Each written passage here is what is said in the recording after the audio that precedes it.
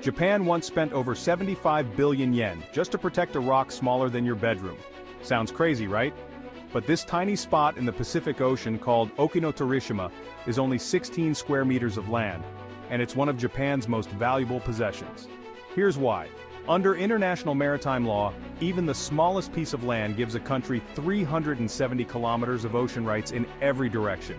That means this rock secures Japan an exclusive zone of over 430,000 square kilometers, an area nearly twice the size of Japan itself. Inside that ocean, potential trillions in resources.